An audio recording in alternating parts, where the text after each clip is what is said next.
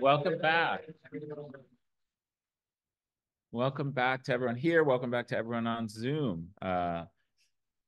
This workshop actually began, we think, in a January, in the middle of the year. So that means we are right now embarking on our 32nd year of weekly seminars since we began in 1993. I'm Zach Lesser. I'm a professor in the English department. I run the seminar along with John Pollock of the Kislak Center, Jerry Singerman, Humanities Editor Emeritus at the Penn Press, and Lila Goldenberg, who is the Brisdell-Schoenberg Fellow in the History of Material Texts and makes this all happen. So we've got a great lineup of talks this semester. If you haven't seen it, it will appear at the bottom of the email. If you haven't gotten the email, you can get on our email list by adding your name to the sign-in sheet that's going around. Well, add your name to the sign-in sheet that's going around regardless, but add your email as well if you'd like to get on the email list. And if you want to see the lineup of talks, you can also see it at our website, penmaterialtext.org. But we have a wide-ranging group of talks, including Brazilian newspapers of the 1920s and manuscript culture in 18th century northern China, medieval English prayer books, and early modern Japanese books of piety, classical Roman writing equipment, and early modern English writing equipment. So it's a wide-ranging semester, but I think has some intriguing overlaps and contiguities. So should be fun, and we hope to see you again, whether you come every week or every once in a while. So I was shocked when I realized that David Wallace is speaking to this group today for the first time in 27 years. So he was here almost at the beginning of this group, and he last spoke to us, those of us who were here, on October 7th, 1996, which I know from our searchable database on the website of all our talks going back to 1996, which is the first semester for which we have data. The first 3 years of the seminar are completely lost in the mists of time. Before, what did I in England? In English law they call that before recorded memory. So he spoke to us in 1996, the first semester that he was here at Penn after teaching at Minnesota. And so a mere 27 years later, we've invited him back. I'm really glad he said yes. David is the Judith Rodin Professor of English. He also has an appointment in gender, sexuality, and women's studies, and has long been a key figure also in Italian studies here at Penn. From 2001 to 2004, he was chair of the English department. He's also served as president of the New Chaucer Society and of the Medieval Academy. David's work spans the medieval and early modern periods, a division I think he doesn't much care for or honor, certainly, and beyond those periods. And it spans across the national boundaries of Europe and beyond. His first books explored Chaucer in relation to the Italian Trecento authors Dante, Boccaccio, and Petrarch. Chaucerian polity, absolute lineages and associational forms in England and Italy, won the James Russell Lowell Prize in 1997 from the MLA for the best book of the year. And there are many other awards on his CV, including the Israel Golantz Prize in 2019 and the Ira Abrams Award, which is the highest teaching honor in arts and sciences. But there are too many to list them all. More recently, his work has moved well beyond England and Italy, well beyond the 13th and 14th centuries.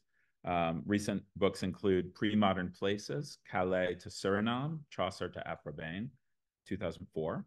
Strong Women, Life, Text, and Territory, 2011, which focuses on 4 women, from Dorothea of Montagu in Prussia, who was born in 1347, to Mary Ward of Yorkshire, who died in 1645.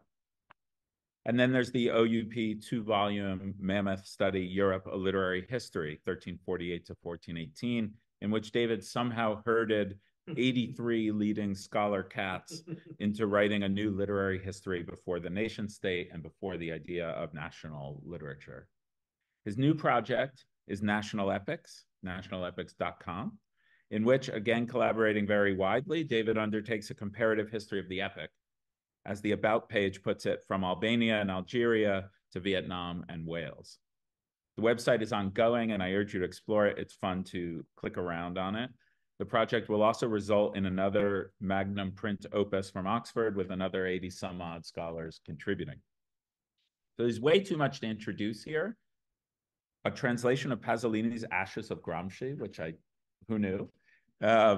Advising the History Channel for a show about medieval torture implements, which I have not seen, but I think I want to. Much more, but I'm going to stop and let him start. And tonight we'll see even more of his wide-ranging interests, his excitement about crossing traditional geographical and period divisions in our discipline, and his career-long investment in showing audiences why the medieval matters, as he tells us about Walt Whitman's Inferno, Bryn Mawr College, and the American Civil War.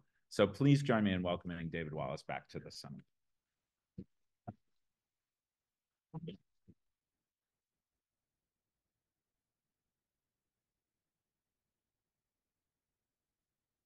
Thanks, Zach, for that lovely introduction. I barely recognized myself. It's great.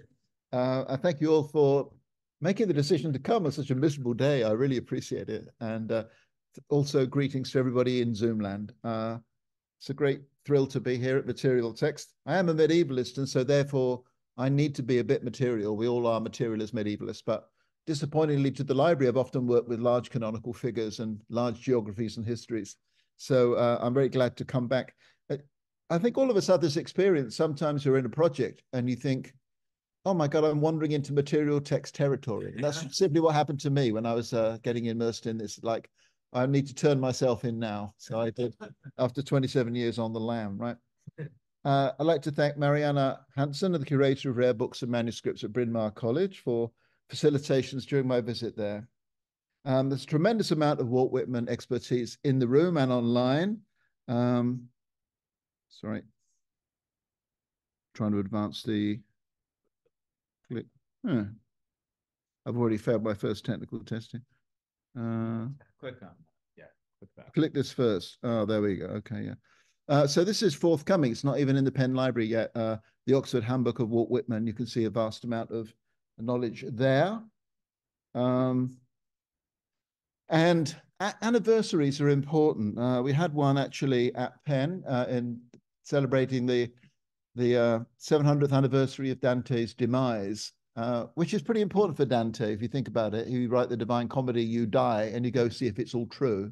Right? And so I wanted to do something particularly in the Penn tradition. So I got together here with Herman Beavers, and we had an evening on Africana Dantes, in which we invited a number of poets to improvise and think about Dante in any way that they were so inspired. And it was a great Kelly Ryder's House event. Herm, as you know, is the new president of the Modern Language Association, or he will be. And a lovely detail from that photograph that makes it period, you can identify it, is the little doggy bag over the microphone. Can you see that? The little green doggy bag.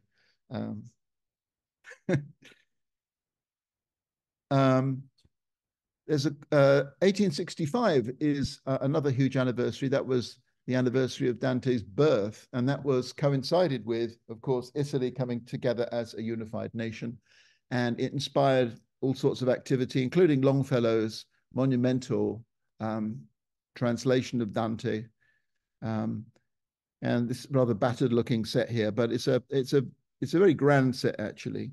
And I discovered another sort of library-related thing, that where would you find most of Longfellow and Dantean translations? In Philly, you'd find them here, which kind of makes sense. The Athenaeum has got wonderful collections. Okay, so the talk is in two parts. The first part is 1862, 1865, and all that. And then there's a short coda of an entirely material of possibly pathogenic nature. So it's not possible for the actual book from Bryn Mawr to be here this evening, I'm afraid. So in my coda, I've put in some images to look at the material state of the codex, and the images I hope will stand in for it. And I will honor the code of the seminar by not talking too long, right? There's always the temptation to run down the clock by keep talking to avoid your penetrating questions, but I will not go too long. So 1865 is perhaps the most potent date of all for American Dante, because it signals the end of civil war, the end of slavery, and the 600th anniversary of Dante's birth. And Longfellow sent a copy of his new Inferno translation to Florence to sort of celebrate. And his covering letter celebrates both Dante and congressional approval of the amendment to end slavery. On the 14th of May, 1865, a new statue was unveiled in Florence at the Piazza Santa Croce, a 19-foot tall Dante mounted on a 20-foot plinth. The sculptor was Enrico Pazzi, and the plinth features emblems of leading Italian cities, now united in the new nation of Italy. Dante commands this key Florentine space as the prophet of union, and it's touching to learn that this statue was unveiled 1 month to the day after Abraham Lincoln's assassination. In American abolitionist circles, Dennis Looney has written, Dante was on a par with no less than Lincoln.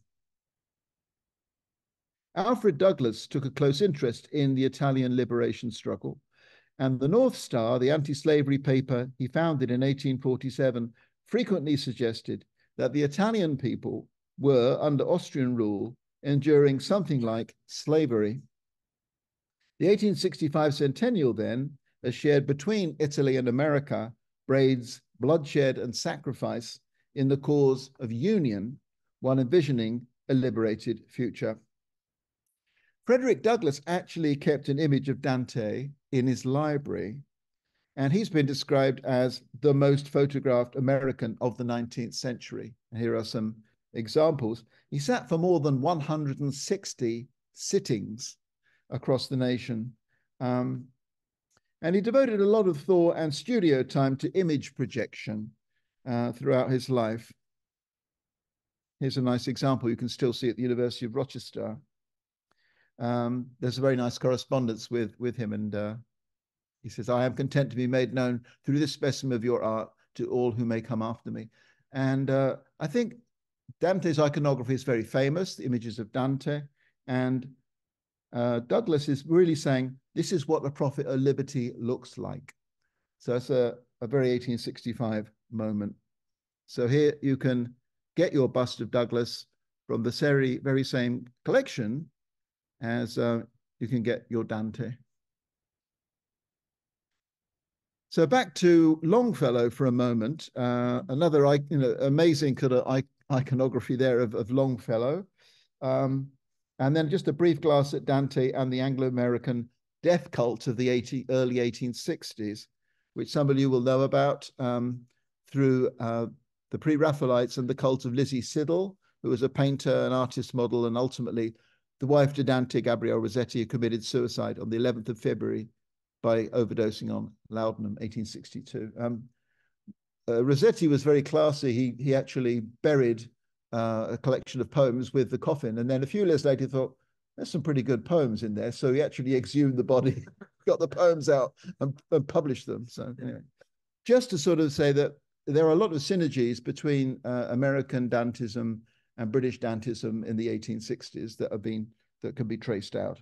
But that's another paper. In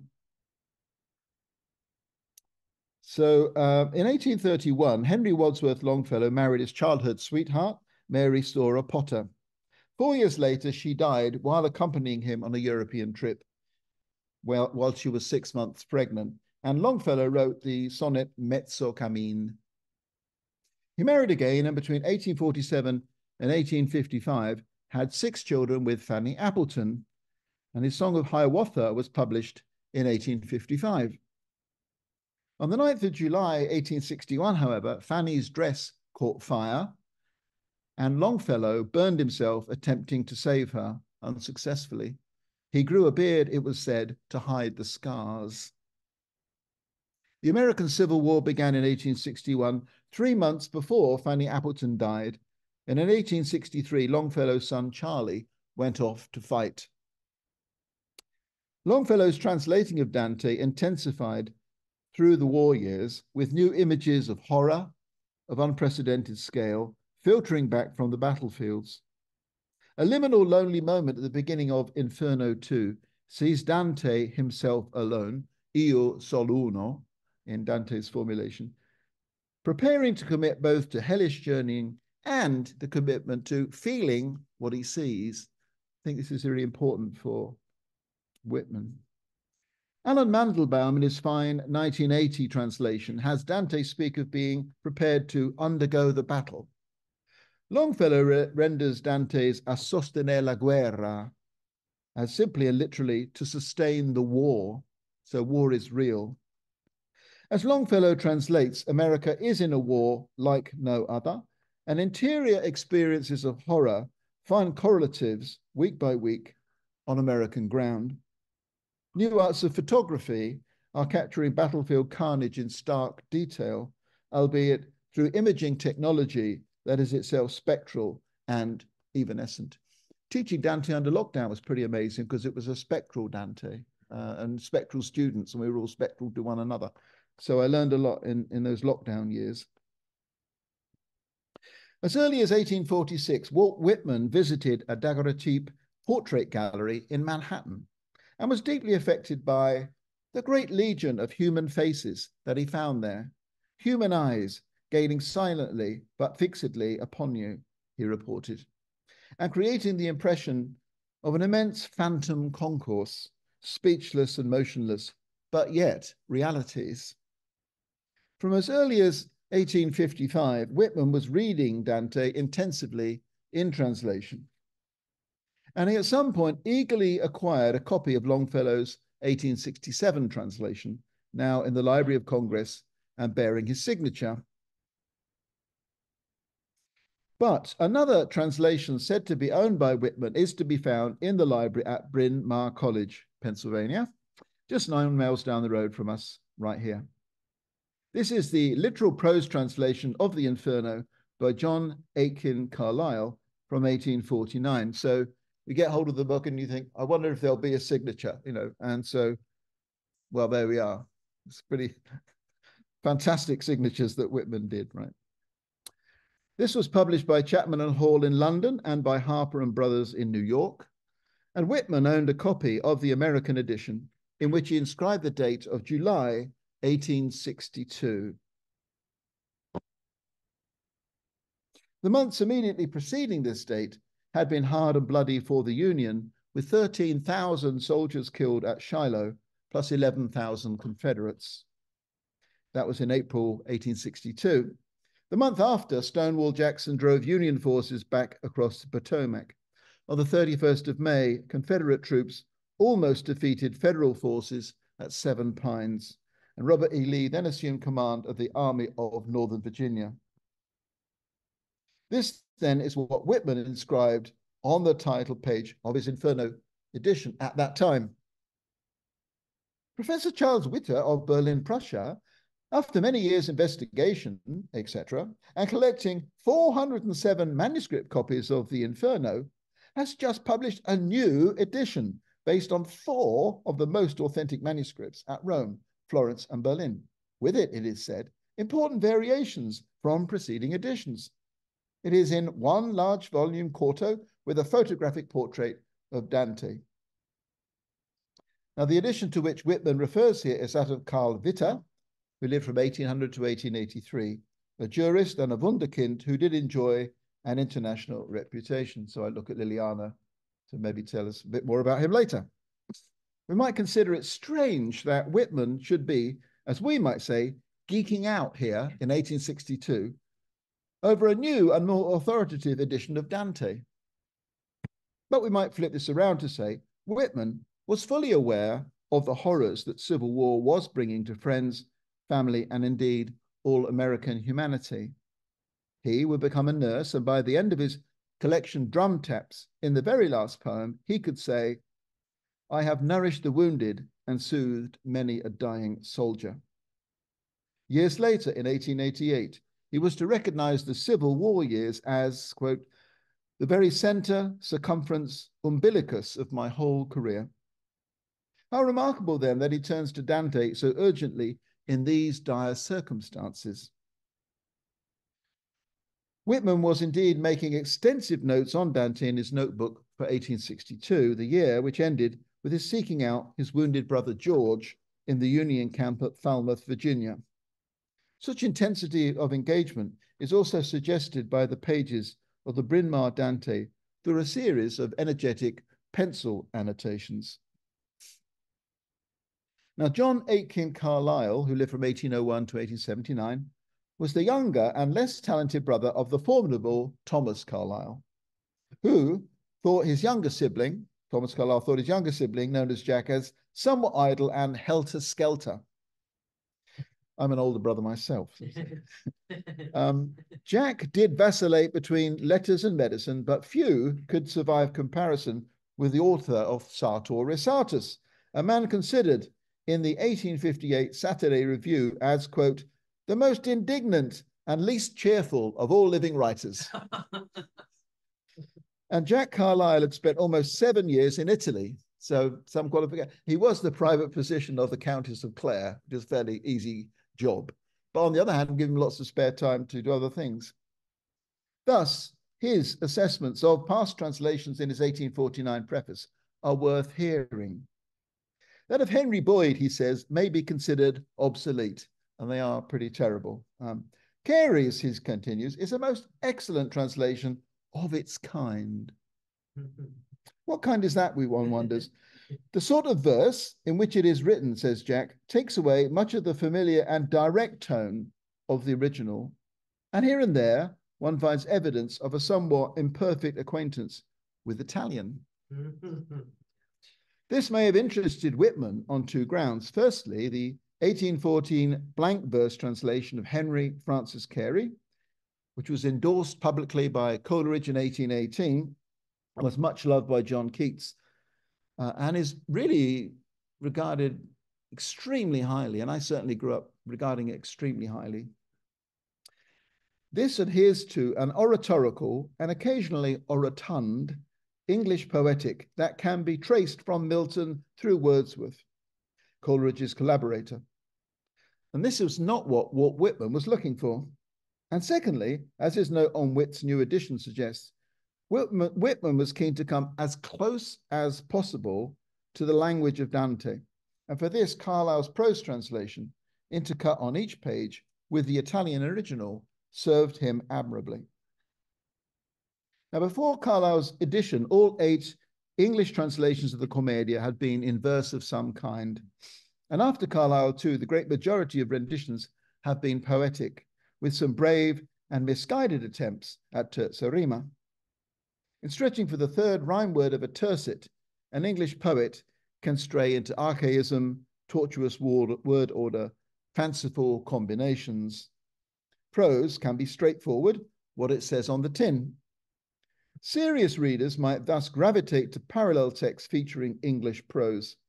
The editions of J.D. Sinclair and C.S. Singleton have enjoyed long shelf lives in Britain and America, and Derling Martinez is holding up nicely, the latest version.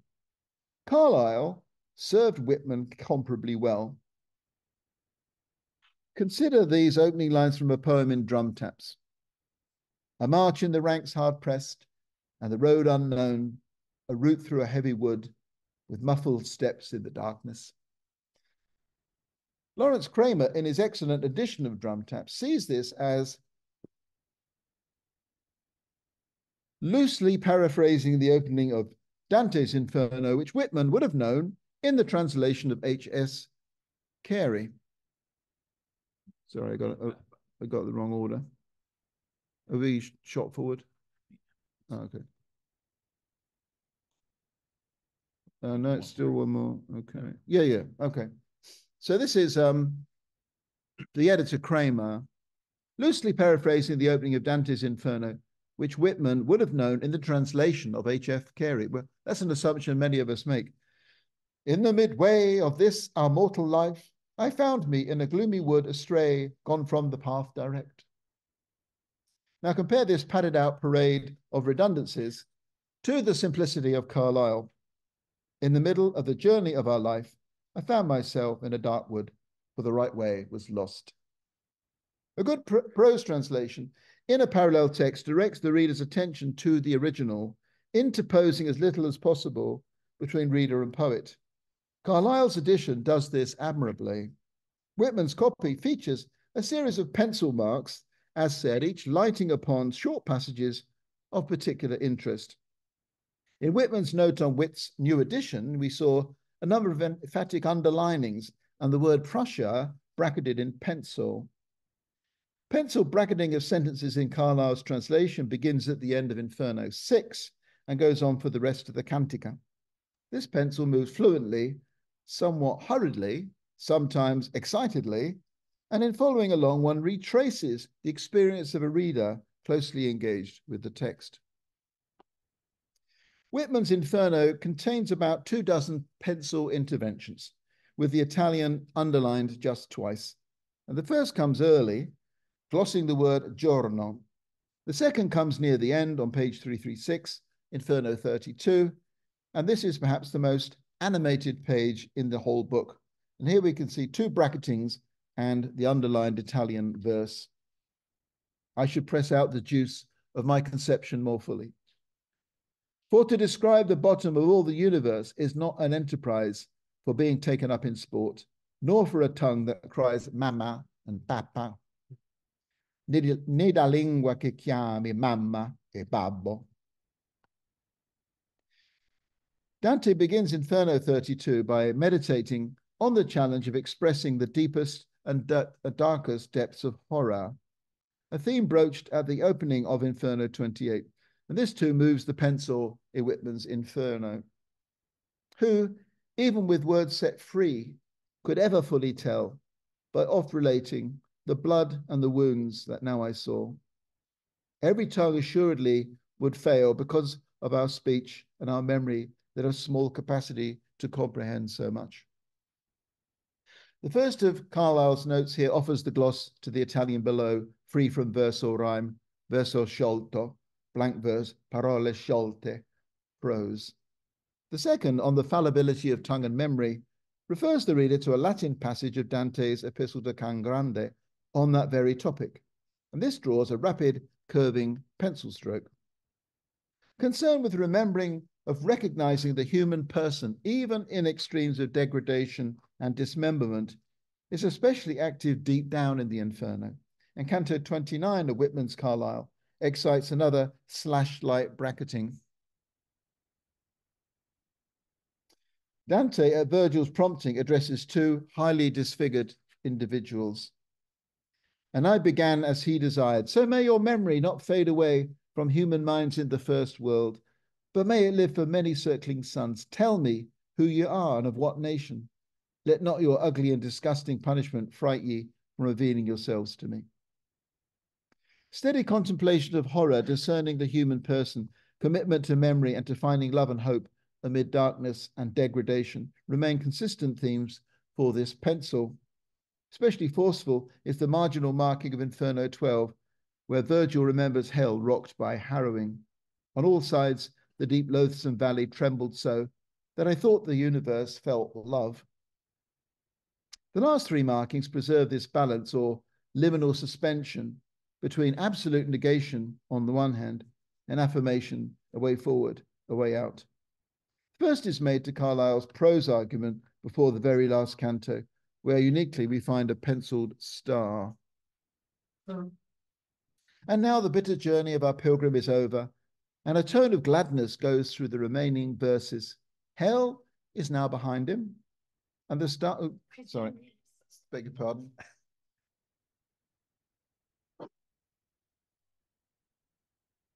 I'll just turn on my phone.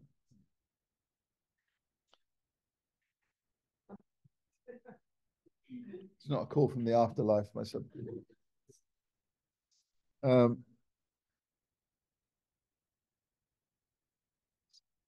Yes.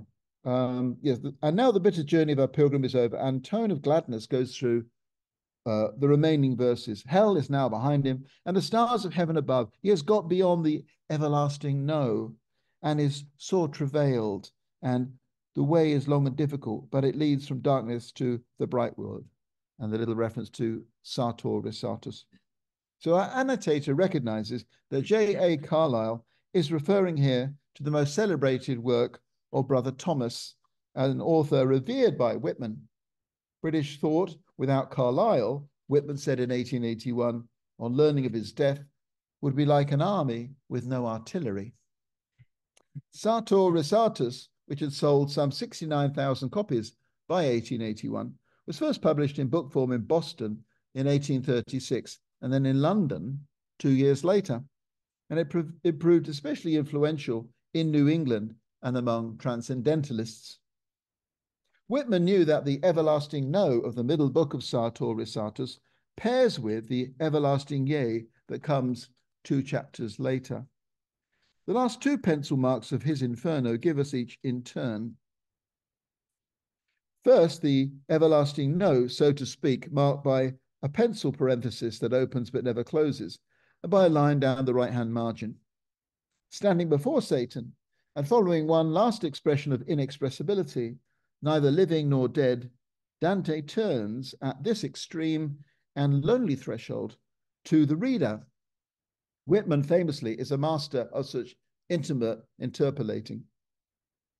How icy chill and hoarse I then became, ask not, O reader, for I write it not, for all speech would fail to tell. I did not die, and did not remain alive. Now think for thyself, if thou hast any grain of ingenuity, what I became, deprived of both death and life. And secondly, and lastly, the yea, as Virgil and Dante climb up to escape hell. He first and I second, so far that I distinguish through a round opening the beauteous things which heaven bears, and thence we issued out again to see the stars, che porta il ciel per un perturchio tondo, e quindi uscimmo a rivedere le stelle. Whitman first saw the army camps and hospitals of the Civil War late in December 1862, searching for his wounded brother, George. He later worked as a nurse, a washer of bodies, a dresser of wounds, exposing him to extremes of suffering. Not Virgil showing Dante on, amid the agonized and damned, he writes in a letter of March 1863, approach what here I see and take a part in. Drum Taps, his poetic collection, is full of phantoms, but it is also, as in Hymn of Dead Soldiers, full of resolution to raise hope from carnage. Dearest comrades, all now is over, but love is not over. And what love, O comrades? Perfume from battlefields rising up from Fitor arising. It's the broad act of faith of the Commedia, and specifically of the Inferno, that informs this 3-line stanza rather than local phrasing. The poem's last tercet, however, does see Whitman asking for what Dante later claims as his modus agendi, his way of loving and being. The gerunds are really beautiful. Give me exhaustless, make me a fountain, that I exhale love from me wherever I go, for the sake of all dead soldiers. If we return to Whitman's poem A March in the Ranks Hard Pressed, we can appreciate how scenes in the large old church, now an impromptu hospital, draw from Dante, although Whitman is also drawing from his own hospital notebook of 1863-64, the period of Robert E. Lee's greatest battlefield triumph at Chancellorsville. Again, it's the general state of horror and the determination in some way to keep faith with this place that is most resolutely Dantean, and the eye for visual and auditory detail.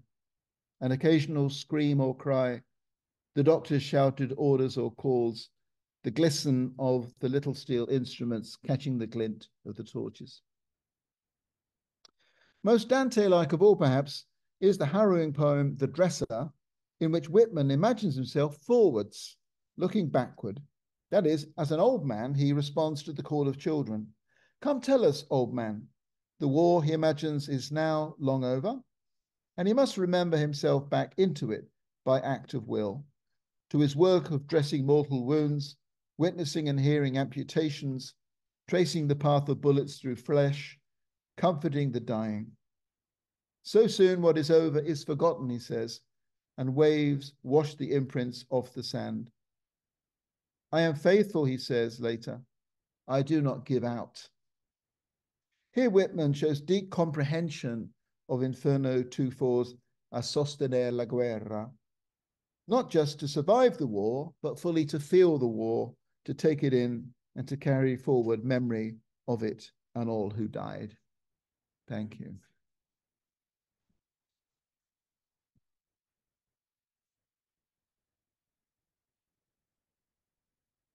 So I know I do stray into literary criticism, but now I'm going to just do the brief coda, which give you a little bit more teeth for you material text people to work in. Just an informal tour through a few moments here. There are other moments, of course. I've just chosen a particular path through the 24 or so annotations in pencil. There are other moments that other kinds of readers may want to dwell on and ponder. Here is one. This is Inferno 15. Now, with Whitman, that's pretty interesting. It's Inferno 15, where he does indeed linger, and he lingers actually on a beautiful poetic metaphor about perception, looking, peering through gloom. He's very interested in that. As in the evening, men are wont to look at one another under a new moon, and toward us sharpen their vision, as an old tailor does at the eye of his needle. So that's there. But where are we? We're in Inferno 15, and we're about to meet Brunetto Latini, his old master. There for sodomy. Are you there, Ser Brunetto? Even another little point of detail is, and I, when he stretched out his arm to me, fixed my eyes on his baked aspect. What happened to Carlyle's edition? I mean, I personally underestimate its importance, but it turns out it fed into the Temple Classics translation.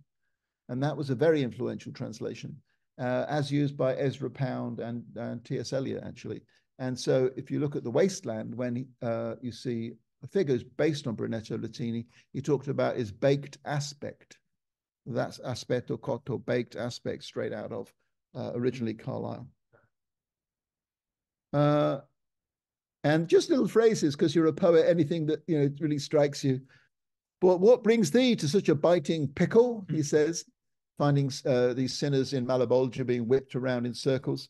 And poets just sort of light on things they really like. A biting pickle is rather good. You can see it's line 51. Ma che ti mena a si pungenti salse. So, and then finally, oops, sorry.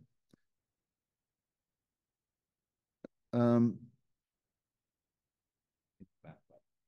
back button, okay.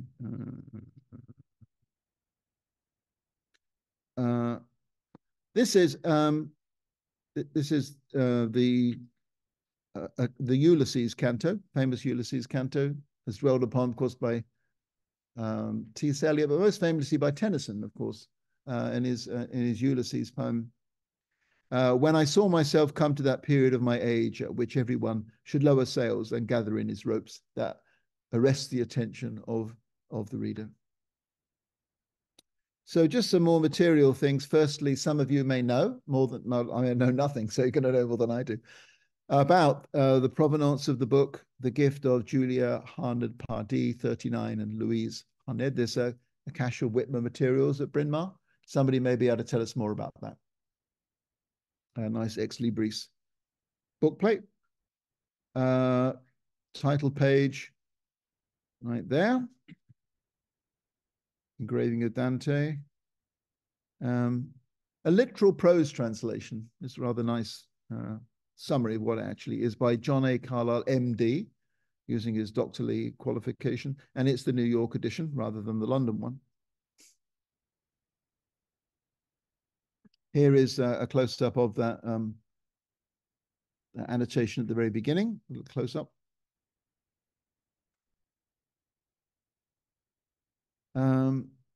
Another example of an annotation, lo giorno, Latin diurnus, French jour.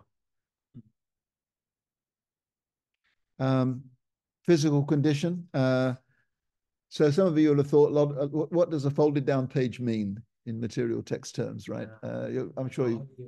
That's right. Here's a folded down page. Is it just a book in bad repair, or you also got the pencil mark for Ephialtes?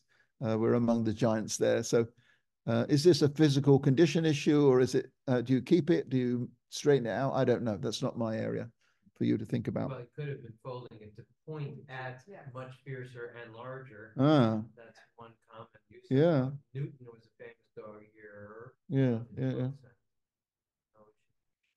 Yep. They say above my pay grade, but there are things you can think about with this. Mm-hmm. Mm-hmm. Is that the only dog ear? I think so. Yeah. So it might be a random one or not. This paper is based on one visit to Bryn Mawr on the 3rd of May, 2023. So there's lots of scope for anybody to go out there and think about what this text amounts to. It's a deeply intriguing and I think underworked and underthought piece. So I invite anybody to go take a look. This is the physical condition of the book, the covers. Is that, I mean, what is that on the front? Blue ink, is that? I don't know. At what stage do conservators get anxious and think we've got to do something about this book or not? I don't know, maybe. The whole 19th century.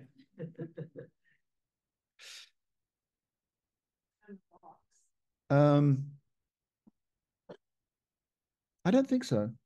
I'm trying to remember how it arrived. See, I don't remember to think those thoughts when books arrive. So yeah, but that's a good thought. And then finally, this is deeply intriguing, right? What the heck is this? This is the back mold, purely mold. Right. Nothing more exciting. Pretty though. It's pretty mold. So that just quickly throws out. Mold, David, so don't worry. I'll take it. Well, I'm going to start another round of applause. And then we can have questions. It's interesting that he underlined that the word he said the first note is giorno. He must know the word. I mean, it's Italian, first day of Italian class. But is he interested in the sound because the way it becomes jour and giorno? Yeah, that's a good point. You know, is he maybe thinking in terms of sound meaning there? Anyway, the floor is open for questions, and Jerry will start us off. Yes. Jerry, all right. Question about the book. And the assumption here is that every marking you have seen is made by Whitman, and that the dog ear is done by Whitman. Are there any other kinds of marks in the book? I mean, there is at least one very significant physical alteration of the book, which is the book plate that has been pasted in. Right. So the whatever her name is, actually it's a male name on the book plate, is not treating this as an untouchable object. Right. So do you have thoughts about that, and yeah, does it lead us anywhere? I think that was their father. It's what, sorry? But who nevertheless is not treating this as a relic of Whitman. I mean, book plate is pasted in there. Yeah. He didn't place it over the wall. No, True. I mean, are there any interventions of the book other than the mold that? The mold is so disappointing, and you answered that so summarily and absolutely that there's no chance of any more interesting answers. Sometimes it is. It's like it is. So there, showed the back. It was like, ooh, that's really bad. Right. And what does that say? Is it say bright and white in pencil faintly at the top? I can't. Yeah, I was wondering about that too. You had it Something closed up of the signature. There's a plus in the middle. Yeah. It would be interesting to compare it to other books that Whitman owned. Yeah. Did he make pencil marks in Yeah. other books that are comparable? Because books go to, as Jerry said, different ownership. So there isn't the signature, this is my pencil mark. Yeah. W Yep. or something. But if there is a pattern that can tell us of how he read, then we might be able to find. That would be good to do. As I say, I'm not a Whitman expert, and this is clearly one short section, slightly inflated, of a survey of the whole of American Dante to begin a collection of essays. So there's an awful lot more work to be done, and this is just like a preliminary report to you of work I hope people will do. But and Jerry's point is it's almost a rhetorical question. How do you couch the presentation when I often talk about the pencil is interested in this or the pencil interested in that? You don't need to make it absolutely about Whitman's intentionality. You can handle it one way or handle it another, I think. I don't see any other signs of intervention apart from the pencil. That would be answer your question. Yeah. And you you know, you could trace Whitman's handwriting in that long passage, but it is interesting to think about. Your first reaction would always be that you can't really identify a parenthesis or an underlining, except one of the ways that Claire Bourne and Jason Scott Warren did identify Milton in the Free Library First Folio was by just the brackets that he was doing, and in other Milton books he did the same kind of brackets. So I think someone may, you know, someone who knows Whitman's marginalia may recognize. We know that Whitman used pencils, and we have one of Whitman's pencils in our collection. Yeah. Have you sharpened it? It's just the stuff. It's don't sharpen it. Well, yeah. Another whole area that I'm interested in learning more about from you guys is the way one talks about the kind of annotation, because I'm using adjectives like excitedly or adverbs rather, the energy of annotation, the speed. And to me, this does look like somebody really engaging in a very, very close. That is a tricky problem with marginalia studies, and I thought it was beautifully done. I mean, obviously one could, you know, quibble with those interpretive moves, but you were very convincing in the way that you read them emotively. Well, and also reading them against his own work. And what's interesting is to see how, you know, some of these things come out in different ways in his own writing. So he's clearly being influenced by. Yeah, I think it's easy for marginalia folks to dismiss the pencil, because it does seem so insignificant, but you're kind of arguing the opposite. I think also if you sit down and seance with the object for about 2 hours, which is why I don't go through it, you do begin to get a feeling for what the pencil's doing, what the pencil's looking for, and how the pencil's moving. But that becomes almost metaphysical, doesn't it? I don't know how you could convey that apart from just giving a report of the reading experience. But amazingly, that's what's so beautiful about material text. That experience is there to be had. I mean, other people can go and read this text and see what they think. Thank you so much, David. You have given us actually a great number of arguments. One is the argument of how Walt Whitman reads, and how he translates the reading into his own work. The other is the intertextuality of Carlyle, Longfellow, whatever. And I can continue with photography and text and what I'm particularly interested is something that you bring throughout your presentation. And that is going back and back, returning to the Civil War. And kind of confronting a historical event with a poem that is everything, but not completely historical. And your argument in this case is twofold. First of all, that it parallels to what is going on here, because they also have unification and therefore are going to Dante. But also that Whitman is not alone. So your argument goes two ways. Whitman is unique, look at the pencil mark, but Whitman is not unique, look at Longfellow and the others. And I wonder whether you can talk a little bit more about the historicity of what it means to make Dante poignant for the Civil War and American history. Yeah, I mean, in a way, the most extraordinary slide is this one, isn't it? I mean, where do you get a big fat date like that in literary studies, right? July 1862, and deliberately put there. And so I simply accreted around July 1862 what's actually going on there. But this is for me, the interest is different. You have said, well, who is Carl Witte? My problem is not who's Carl Witte, he's not great guy over there in Germany, but why does he want to find out? And what kind of information network does he have to find out what is happening in Europe at that time and two different languages? And that is really interesting. I think you're right. This does network Whitman, doesn't it, in ways that we haven't thought about. We think of it, I mean, as a, you know, just a general person, a kind of a one-off. An international network. But international networks did find their way to Whitman, didn't they, in later years? I mean, people came to pay homage to Whitman. And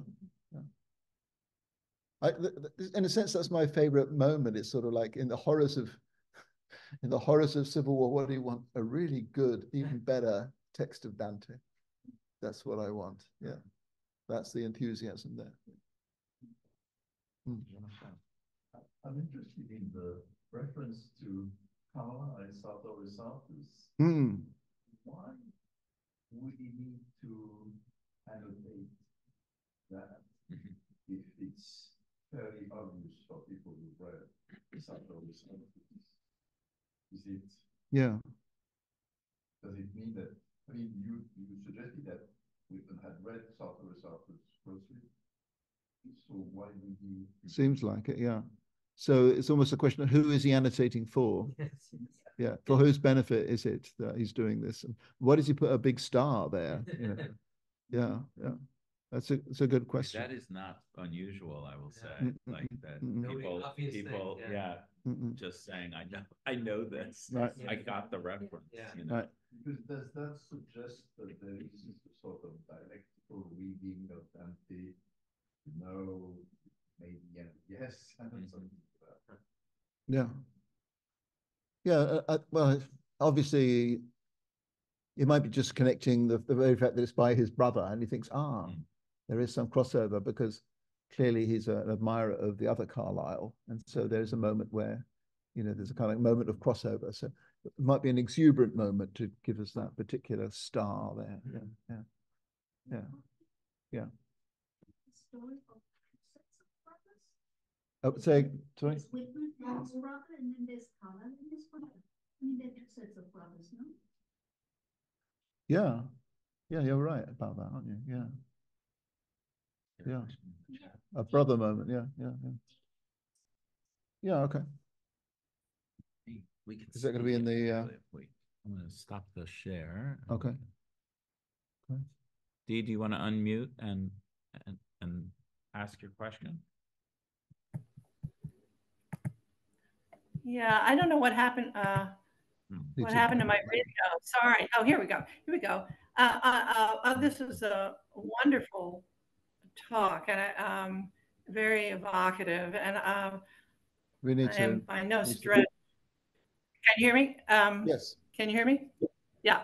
I'm by no stretch a Whitman scholar, but I did read Drum Taps just a couple of years ago, and I'm intrigued by that July 1862 date as well.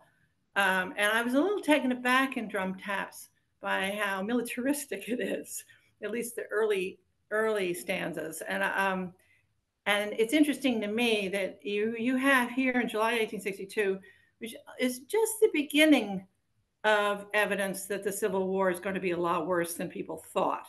No, it's just, I think it's the second Battle of Bull Run. We haven't hit any, we're not up to Gettysburg for another year. That I'm intrigued by the timing of Whitman's thoughts about this, and that he seems, from what you're showing, to be thinking about the carnage well ahead of when he's actually involved in it as a nurse, and before it really has happened yet. So I think my understanding historically is that the second Battle of Bull Run is that maybe what he's responding to in July 1862 was so much worse than anybody predicted. And then it went on from there, that this would be a turning point for him. It surprises me nonetheless that parts of Drum Taps, if I'm reading it properly, are so gung-ho on war and battle and weaponry. And it's kind of a contradiction within the same text. But I'm thinking that you've hit a turning point for him, where, of course, he wants to justify the Civil War, but he's also beginning to see what's going to happen. He's beginning to understand what's going to happen. And that date, yes, that date is critical, it seems to me. So I'll leave it at that. I mean, I'm not a literary scholar. I'm not a Whitman scholar. It just so happened that I had just read Drum Taps, and that's why I was intrigued by your talk. Thank you so much. Yeah, it is an amazing text, Drum Taps, and you do get the scenes of absolute horror, but also kind of rah, rah, rah moments, don't you, of cheering along the troops seen in Manhattan, and just being like enthusiastic, like crowds in Europe in August 1914 in the same text. And it just seems an extraordinary mixture. Yeah.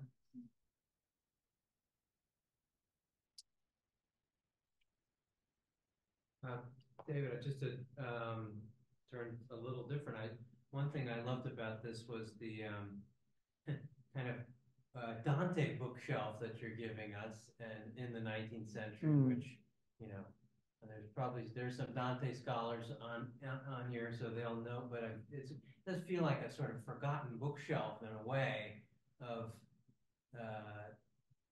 and I wondered if you could characterizing me, and there's a sort of competition for translations here in the mid 19th century. Is that the way we should look at it, or sort of a you know, people sort of one-upping each other? How many are there between, I don't know, the 1820s and the 1870s? It seems like there's just, you know, we've forgotten most of these, and no one would ever teach them.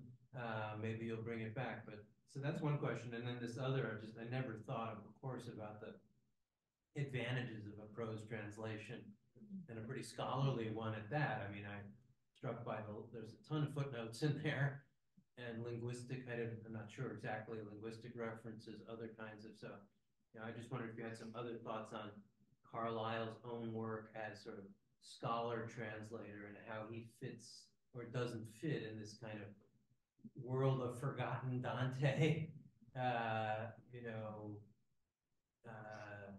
interventions. Yeah, I think the answer to the second question is I personally have not paid enough attention to the importance of Carlyle.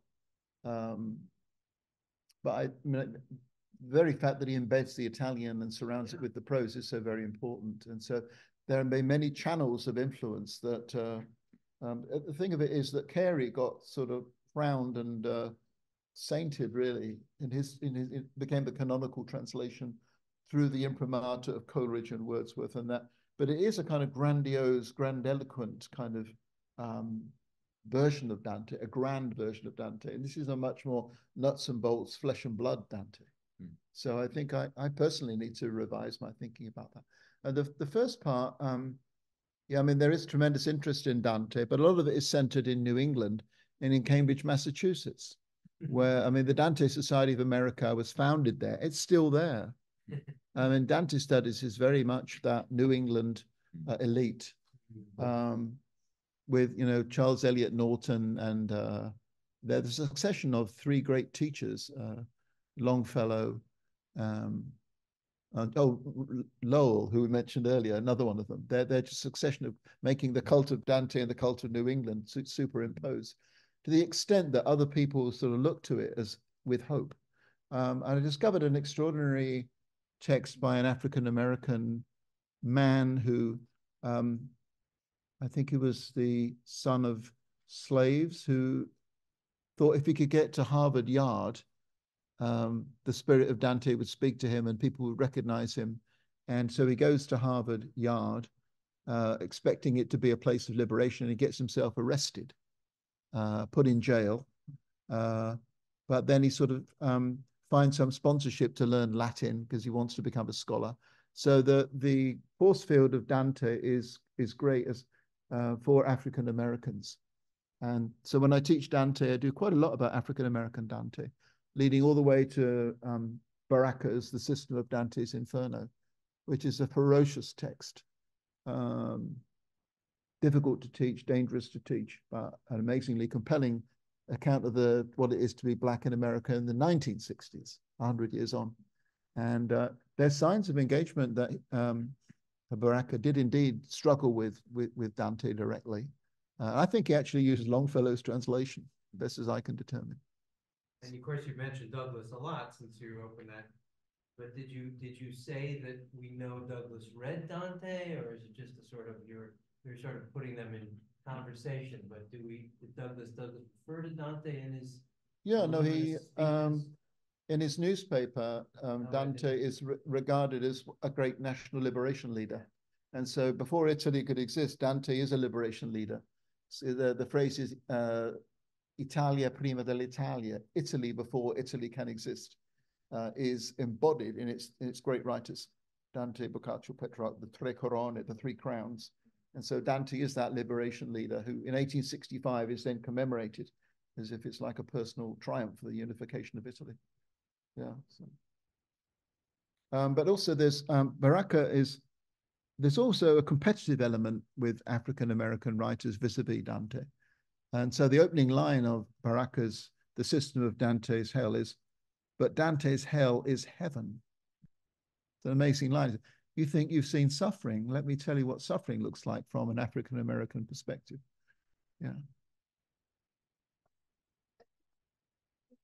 Great segue into what I was going to ask you about, which is Whitman's poetic productions.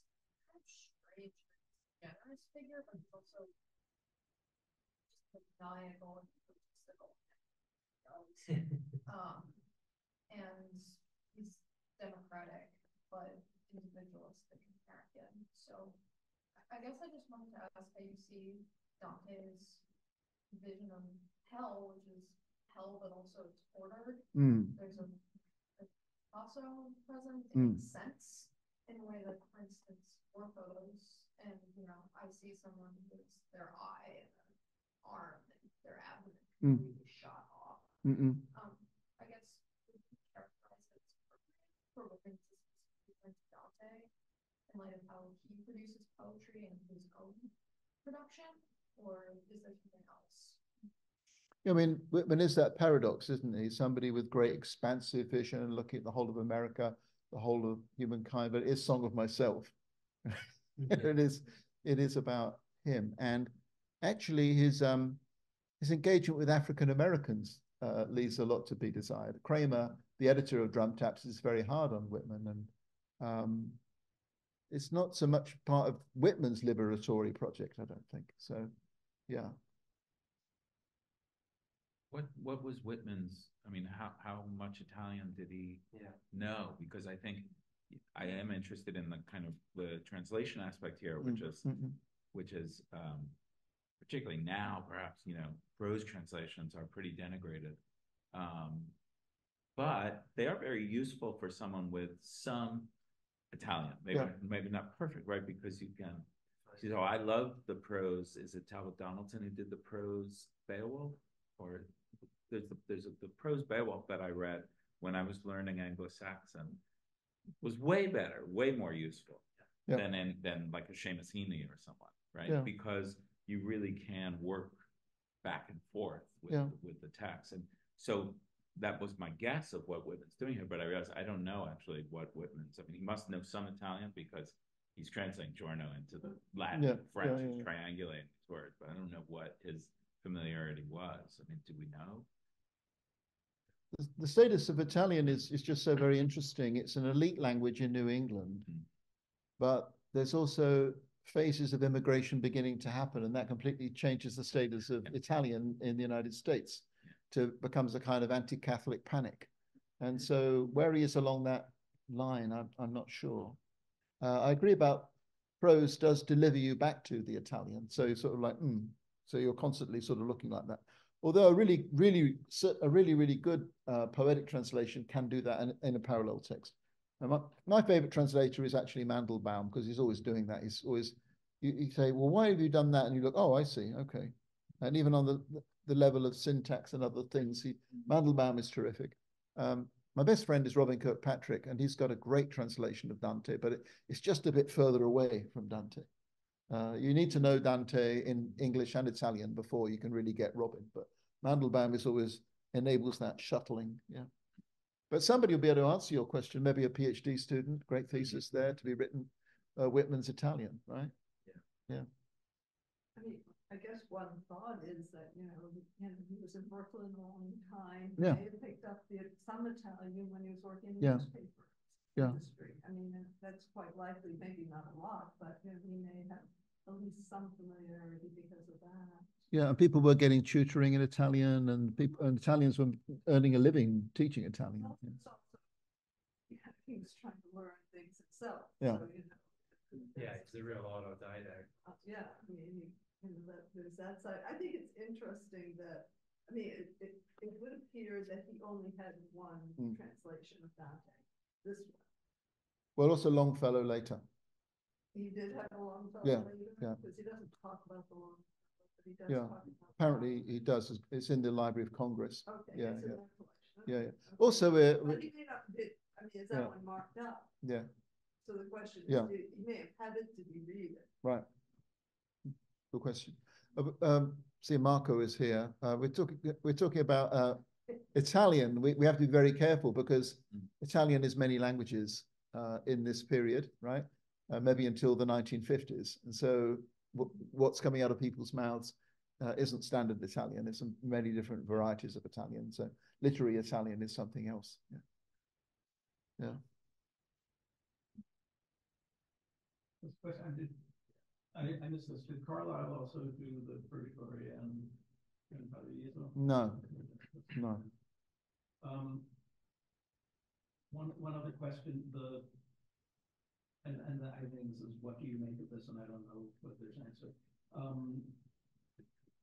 We've looked at the underlines in the text, and that's where Whitman is calling attention to himself of things in Dante. In his note about the new German edition, he underlines new edition and 4 manuscripts. So who is he underlining for there? I think he's just getting excited. Yeah. It's just sharing excitement, like, you know, it could be like uppercase or something like that. So that's how I'd interpret it. Yeah. I mean, his claim is not so much being a Dante scholar, but being a child prodigy. He was the son of a pastor who kind of homeschooled him to get a PhD with 12 or something like that, and then wrote a book about him. And that's the famous book about Carlyle. And while we're about it, I mean, and what about Carlyle, Thomas Carlyle? I wonder what Jean-Michel thinks of Carlyle, because, I mean, extraordinarily famous, but I just think a lot of his writing is intellectually absolutely feeble. Really, I mean, compared to the kind of systematic thinking of the Germans of the period, right?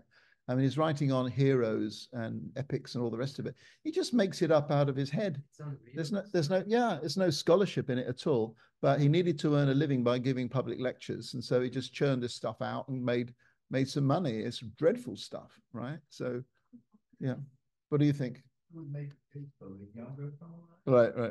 You know, the transcendentalism of the Americans. Yeah, that's not a bad thing to do.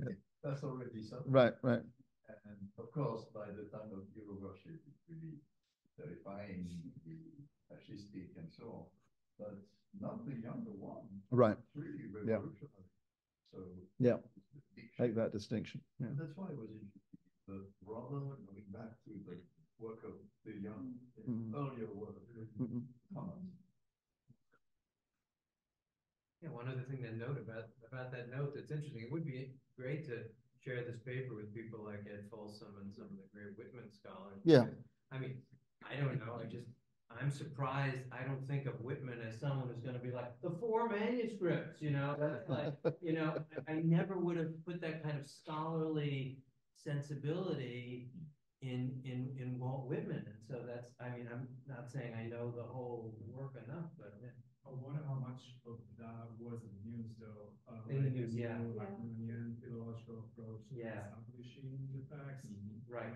People must have known. Yeah, it's 850 manuscripts, give or take, and the only full recension of the tradition is yesterday, like the critical edition that collates all of the manuscripts is a work that is only now available. So I wonder if before Moore or around the same time that Moore was established as the comedy, also trying in these 4 best manuscripts were in the news.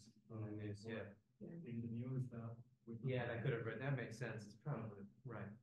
Because however, because he's in some really keen conversation that we don't know about. But I think energies are running down and it's very cold outside, isn't it? So Shall we call an end? Yeah. Thank you. Thank you.